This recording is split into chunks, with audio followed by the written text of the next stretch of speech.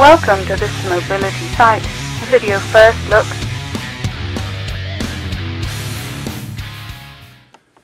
Hey guys, Chris Likeness MobilitySite.com, and today I wanted to show you a new application that just came out, I believe, yesterday. Currently it's free.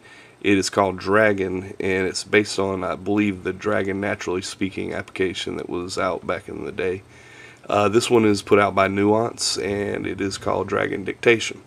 It's a really simple application. You just bring it up, and it's got a record button here, and down here you got a keyboard button and a send button, which I'll show you how that works in a moment. It's like I said, it's a really simple application. It's designed to take your text or your speech and turn it into text.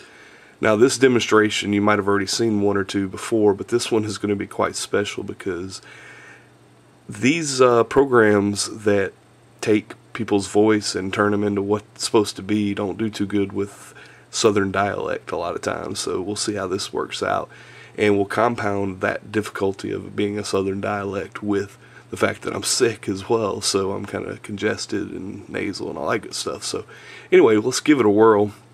One thing that I think this would be really beneficial for is if you're like running late for a meeting and you're in the car and you're not going to want to text, or you shouldn't text while you're driving down the road or whatever, and you want to send, you know, your coworker or your boss or something an email, you could do this number here. Just click on that, and it's going to record what I'm saying here, but I'll pause and say this. Hey Matt, this is Chris. I'm going to be late for the meeting today. If you could go ahead and get started and show the presentation, I will probably be there 30 minutes after it starts.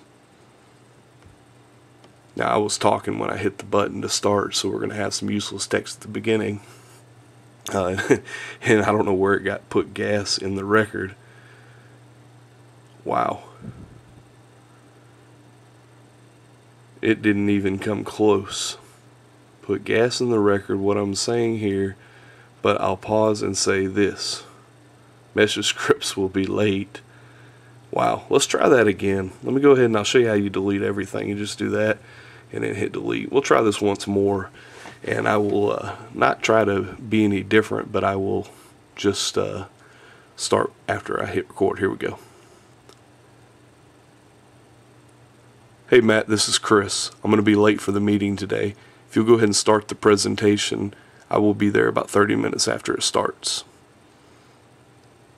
Now let's see what it does this time. There we go. Okay, where to get Google from? Hey Matt, this is Chris. We'll be late for the meeting today. Google and start the presentation. I'll be there about 30 minutes after it starts. It did pretty good, but I don't know where it got Google from. But anyway, so let's say we want to go ahead and send this to Matt. You could do this number here and then click here and send it to mail, and it brings up mail application, and bam, there you go.